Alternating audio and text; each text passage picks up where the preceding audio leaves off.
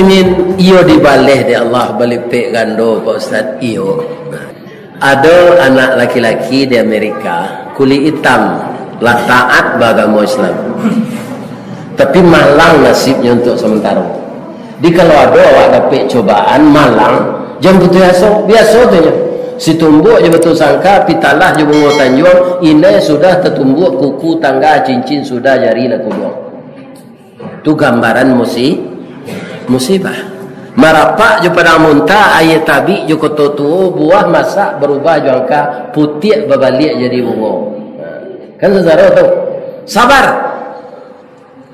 Jadi Ewar Kelly itu umur 10 tahun, ayahnya je induknya meninggal jarak 10 minit. Kata ayahnya je induknya, Ewar Kelly, awak nak punya warisan anak. Kalau nyampang kami lah meninggal keduanya, hanya ada persiapan untuk setahun memakan. Sudah tu engkau bekerja ya nak, jangan minta-minta. Orang yang suka minta-minta, tubuhnya tidak cacat, pinjam minta-minta, ada tidak segini tu? Itu orang tu kehadir di akhirat jomuko ndak badagiang. Di bangki ada kubur nanti, namanya mahsyar. Keluar muka tu ndak badagiang tulang saya, sama je tengkorak. Orang minta-minta kan tak orang bansai segini tu Ustaz. Orang kayu ada je. Namanya minta proyek, minta jabatan, minta bangkek.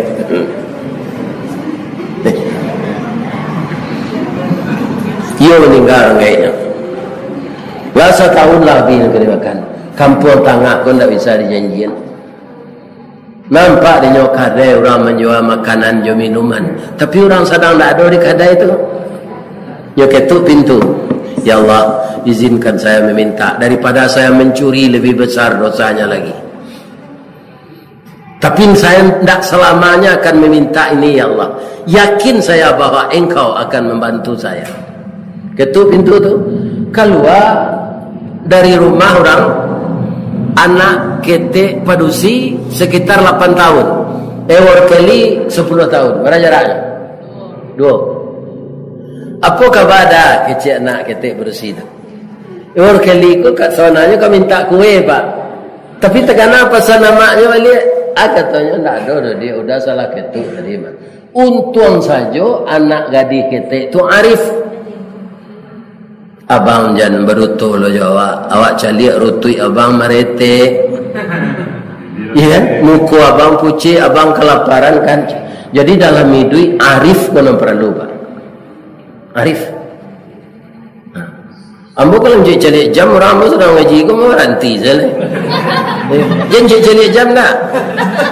Tak lama dah. Nuambian dia anak ketek tadi roti panggang, jo susu kambing. Roti panggang dan serupa itu tu acuk tiap malam masuk ke komplek ambo. Kalau ambo rumah terang taruh itu.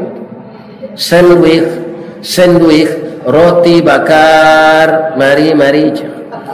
Ambo rasa mangkok taruhnya masuk ke sini, entah jual taruh mungkin. Suka orang. Ada orang ko manggalih, agak tu berkeli ko, berapa li roti ko dia, ndak membali abang. Iko sedekah kami sekeluarga, kami bala biar dia dia Allah. Kemari salah bang karui, kalau kerajo alunda, dapat. Lagi 10 harinya senanya pak. Dapat mandi hangke kayo dia. Nyo santiang bamandi hangke, walaupun orang Amerika apa Pertamina nyo amalan. Kok pai anak kapakan, iu bali balanak bali, ikan panjang bali dahulu.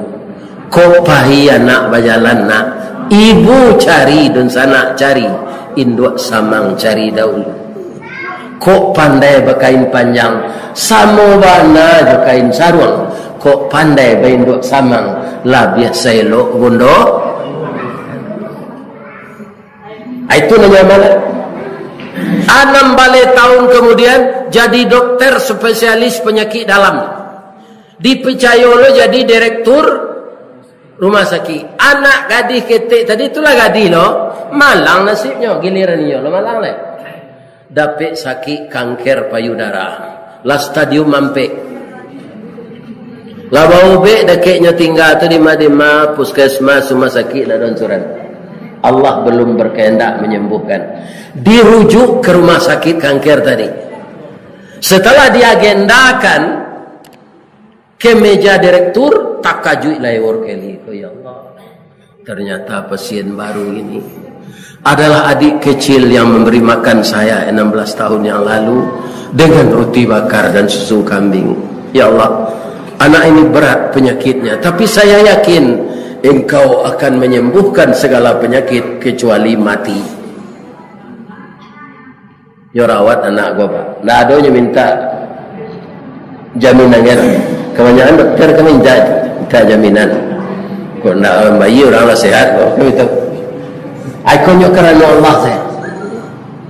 Yo rawat, salat hajatnya, salat tahajud, salat duha, mohon ke Allah agar anak ini disembuhkan. Ilmu saya hanya sedikit ya Allah, yang menyembuhkan Engkau. 5 bulan kemudian sehat anak berusia tadi. Dia muda baru, rambutnya nalaruru itu capek tumbuh balik. Sehingga rambutnya saat itu lah samo jomayang taurai, panjang sampai ke tumi. Hidungnya cada suntungga, bibir tipi hasam sauleh, bulu mato samui baririang. Tak ada orang di Kampung Jambak aku serencak itu.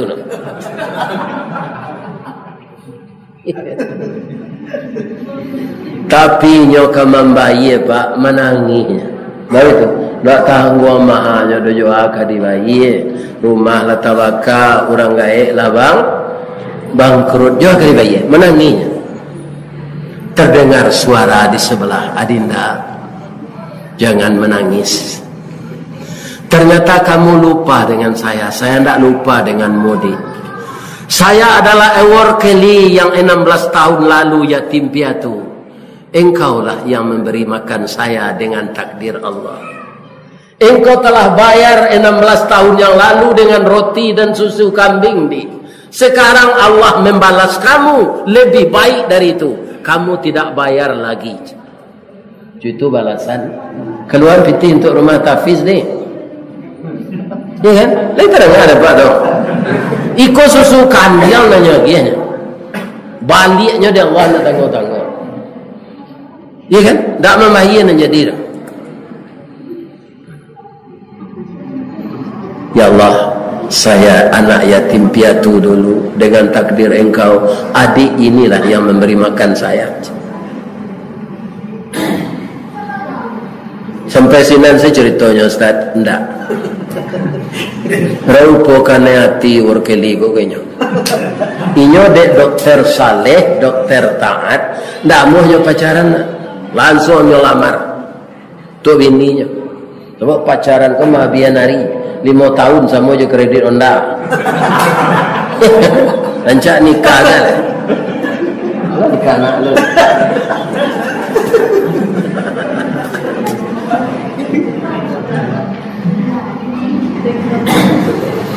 Nyolamar lah anak kode ewar keli untuk jadi di nyolamar je bahasa Inggris. Itu nanti dapat di den. Dipindahan saya lamaran ko ke bahasa Minang. Tak ada. Katanya kok je bahasa Minang. Bala buah kapa di Muaro. Sarik muatan buah kopi. Menompang pulo toke cangke. Kapan datang dari Padang. Dari mato asa mulonya dia. Kinilah jatuh ke dalam hati. Tapuk ko indah adik balik. Alamai udah rindu seorang. Kan kanen hatinya tu. Lain salin bantun tu.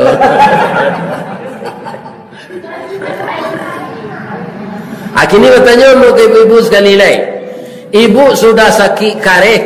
Baru be 5 bulan. Lah kondisi ibu lah fit balik. Dokter nama ube ibu ko kan hati nyo lamar ke bininya. Ibu tu lah. Ayo itu.